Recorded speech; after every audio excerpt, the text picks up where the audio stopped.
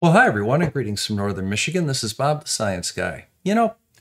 If anything confuses flat earthers, it has to be star trails. And I came across a video the other day, and they spent an hour and a half expressing their confusion about star trails. Now, I've been meaning to have a look at star trails for a couple of months now, and this is a great opportunity to have a look at all of the problems that the flat earth has trying to understand star trails.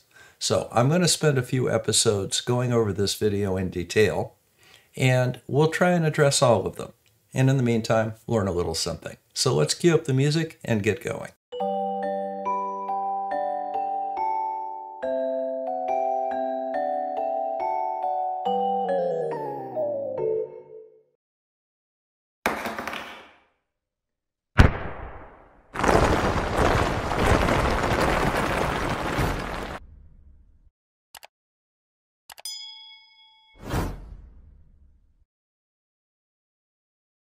Well, in order to explain star trails, we have to understand how the Earth moves in relationship to the night sky.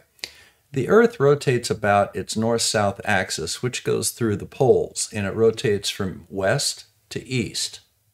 And as a result, somebody standing on the Earth and looking towards the north will see the stars rotate in a counterclockwise fashion above them. Obviously, I've sped this up quite a bit. Now, the interesting thing is, all you have to do is turn around and look south, and I'll do that right now. Notice when we're looking south, the stars rotate in a clockwise fashion. There's no requirement to be south of the equator to see this or anything else. All you have to do is look south, and the stars will rotate in a clockwise fashion. Look north, the stars will rotate in a counterclockwise fashion. Now let's go back north again and have a look at something else. Now looking back north, what we see is the pole star, Polaris, right here. And as you can tell, that's very near the center of rotation on the north-south axis of the Earth. The actual center of rotation is called the northern celestial pole. And if we come in a little bit, you can see that that is slightly off of Polaris, about 3/4 of a degree. But that is the actual center of rotation of the star fields when you're on Earth looking towards the north. Now, if we try and do this towards the south, we will not see a center of rotation. Now, as you can see very clearly, the center of rotation would be down in this area, but actually the Earth is getting in our way. This is the bulge of the Earth, and the southern celestial pole would be over the south pole. There's no pole star down there, but there's still a center of rotation if you follow that north-south axis of rotation. Now, in order to see it, we have to get rid of the Earth in between us and the southern celestial pole. And that's actually pretty easy to do. All we have to do is click off the ground. Now, as you can see here, the southern celestial pole is just like the northern celestial pole, and it's over the south pole at the other end of the north-south axis of rotation. We are looking south, as you can see, and we have a clockwise rotation. Now, if we were at the equator or south of the equator, we could see this center of rotation, but being north of the equator here in Michigan, it's hidden below the curve of the Earth. Now let's go back up to the northern hemisphere and look at the northern celestial pole again. Now the way that a star trail is formed is you point your camera on a tripod more or less towards the northern celestial pole. We'll learn later it doesn't have to be dead on the pole.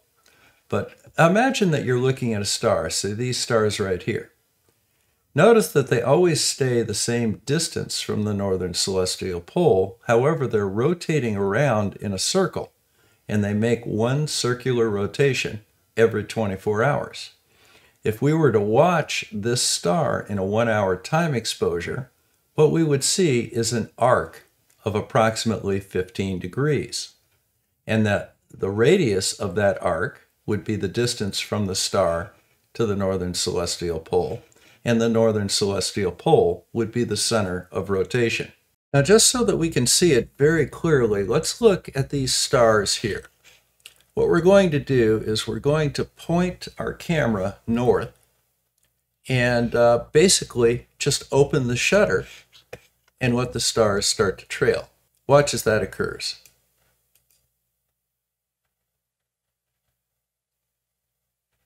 You see how the stars are forming an arc around a central point of rotation, which is up here in the corner? And if you were to carefully measure all of these trails and look at the distance to the center of rotation, you'll find that they all have a certain number of degrees that they follow. The straight streaks that you see going through are either satellites or aircraft. Now, another key concept that a lot of people don't think about when they look at star trails is that the star trail is centered on not a particular star, but it's centered on the axis of rotation of the camera. Now on Earth, that is the north-south axis of rotation. However, if you're in orbit in space, say on the ISS, you can also get star trails, and we'll talk more about this later. What is the center of rotation on an orbit? Well, if you were to imagine the ISS on a string orbiting around the Earth, whatever the center axis of that rotation is the center of rotation. So, this star right here is not the North Star. This star is the location of the northern end of the axis of rotation of the orbit of the ISS. Now, as a side note, I want to point out something on this photograph.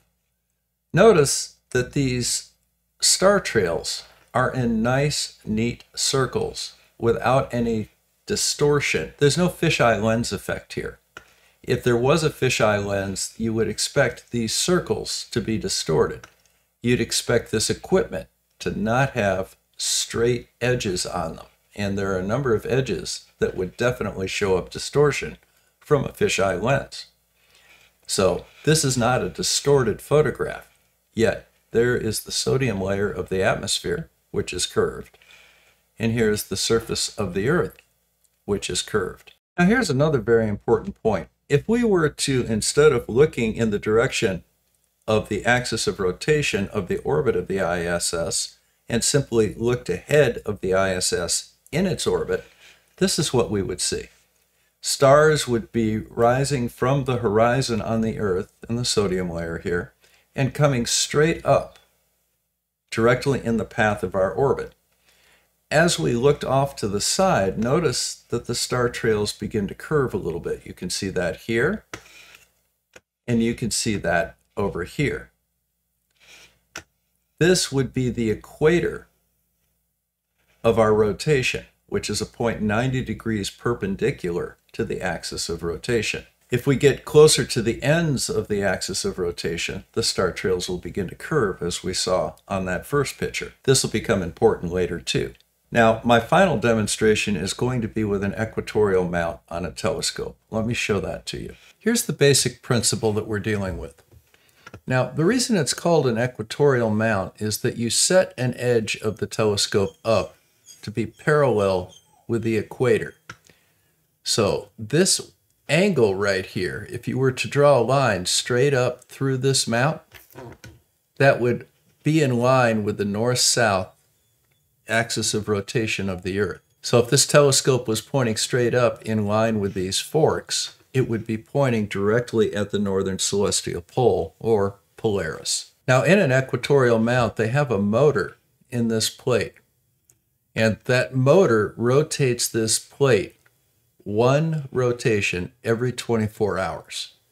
So if you're looking at an object in the sky, it will follow that object around the sky with one complete circuit every 24 hours to match the rotation of the Earth. And as a result, the star that you're looking at will remain in the center of the field of view of this telescope. Let's go ahead and see this in motion. This is an excellent animation from the European Space Agency on equatorial mounts. Okay, so here we go. Here's the equatorial mount in motion. You see how it's tracking these stars? And it does so by rotating along an axis that matches the axis of rotation of the Earth. And here you can see the celestial sphere coming into play in the north celestial pole. Look at it again.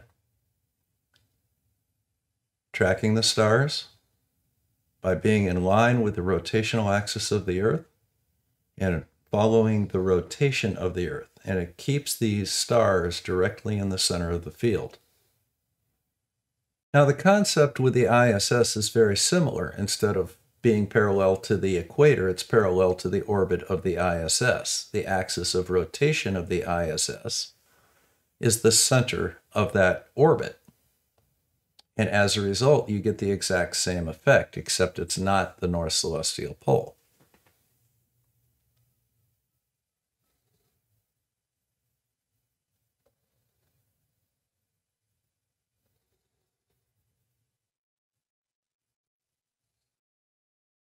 Now that we have a little better understanding of how star trails are formed and how star trails don't necessarily have to be located over the northern or southern celestial pole, we'll go ahead and have a look at the specific claims of the flat Earth in upcoming videos. So, until then, this is Bob the Science Guy signing out from Northern Michigan. Thank you very much for stopping by and for your support of this channel. Take care.